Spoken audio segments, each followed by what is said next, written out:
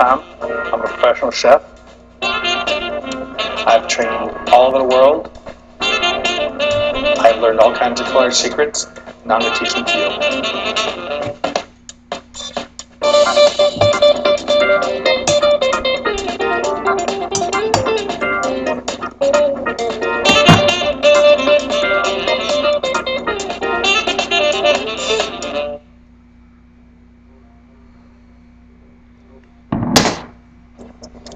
Welcome back. So in this episode we do nothing but basic knife skills. So a couple things we have to talk about first before we start this is actually how to hold your knife.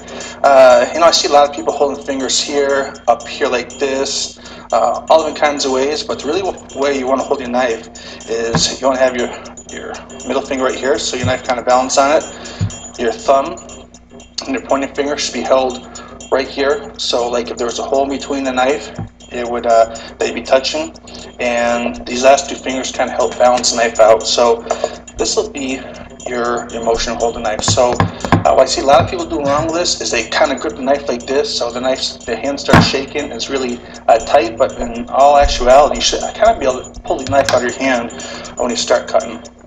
So this carrot here is going to teach you a lot about how to hold the knife and basic knife skills. So what we'll do is just cut a little bit of this top off.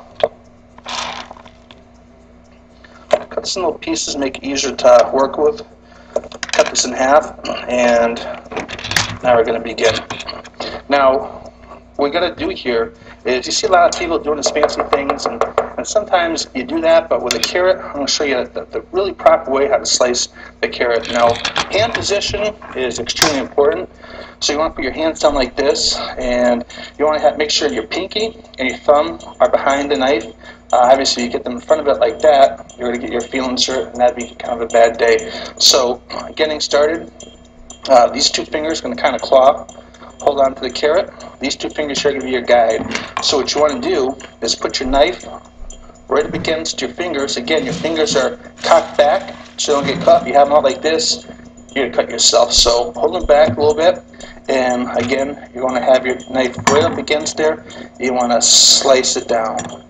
And again, slice it, slice it, slice it. Now when you're doing these slices, one of the exercises I like to have people do is try to get them as thin as possible.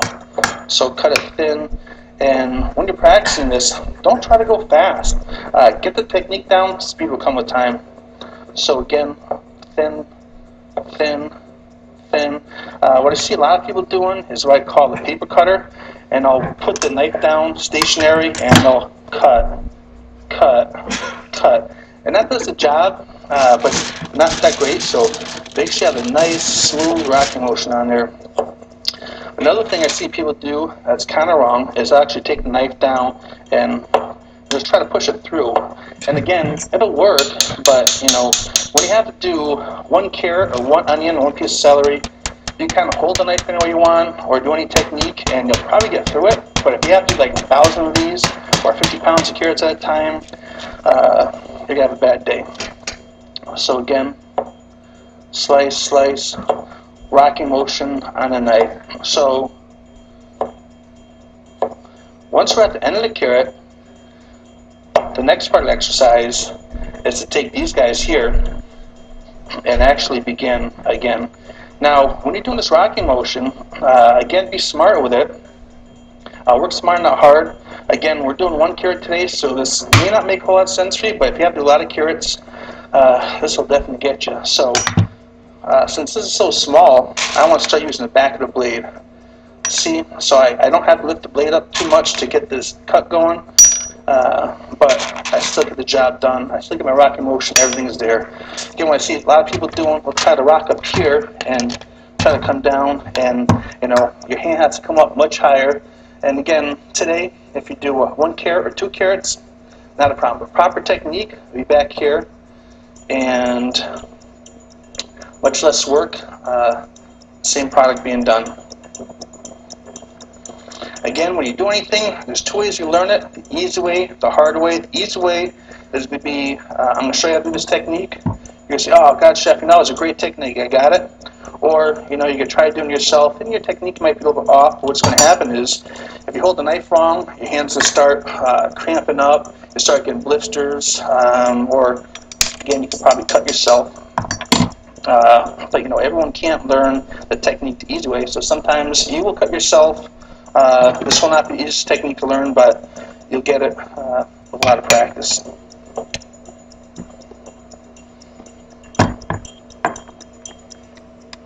Before you start any knife skills, you want to do is make sure your knife's sharp. What I usually do is take my thumb and run over the blade, and what I'm feeling for is the edge. Is the edge really sharp? Is it tough on my fingers? Is it smooth on my fingers? If it's smooth on my finger, it's going to be a really dull knife. Don't drag it down the knife, it'll cut you. But just run it across there and see how it feels. So my knife is nice and sharp. I sharpen myself, but I recommend that you take your knife to a professional person probably at least once a year to make sure it maintains the manufacturer's edge. Before you start any knife skill exercise, what you want to do is steel the blade. And what steeling does is it hones the blade. It doesn't really sharpen it, but it just puts out a nice edge on it. So doing this, you want to steel on an 18 to 20 degree angle, and you're looking, well,